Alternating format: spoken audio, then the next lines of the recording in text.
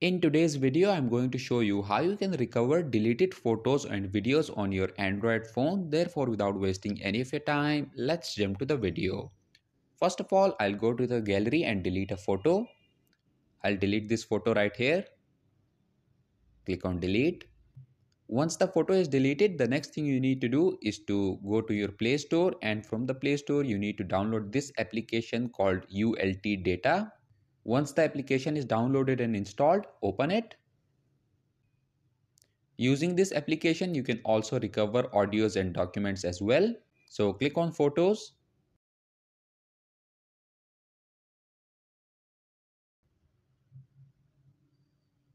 And as you can see that the photo I deleted is now visible here. So in order to recover the photo, click on it and then click on the save option at the top right corner of your screens.